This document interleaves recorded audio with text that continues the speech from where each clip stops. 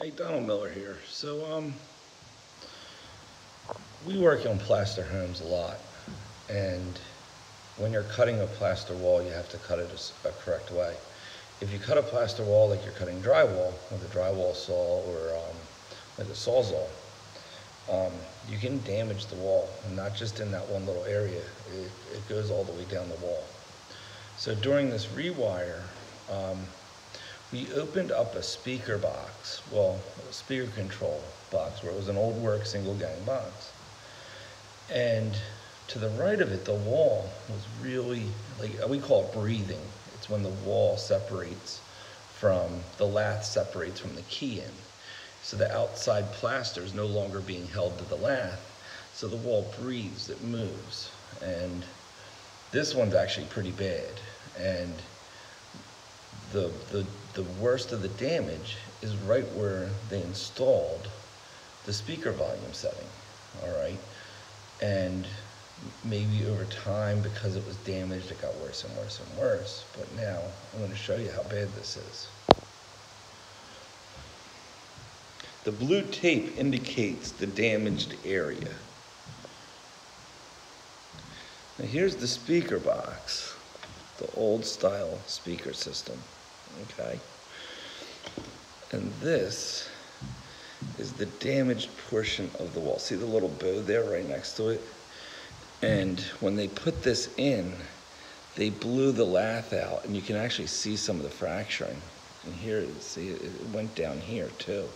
So when they cut this, it went like this and smacked back and forth, and they most likely used a sawzall because the damage is extensive, but you're not going to be able to see it, but it's bad. So we're gonna try to contain the fracturing, pull the bow out, inspect the lath. If we can keep the lath and just replaster, we'll keep the lath and replaster. But when we rewire homes, like oftentimes we're removing boxes, we have to cut holes. None of our holes make any bowing. Our holes are always tight because we use the correct tools. So if you want to look at some of the holes that we have to make,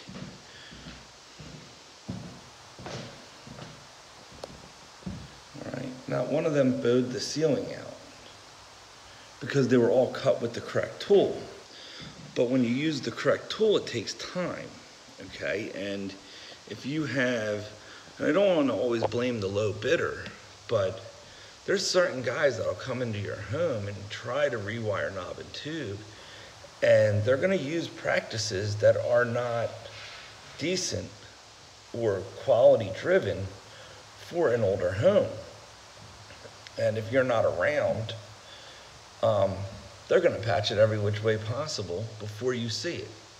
So you just have to not just watch the price of your rewires, but you have to watch what are they doing. Are they guaranteeing the plaster's integrity? Are they even talking about the plaster?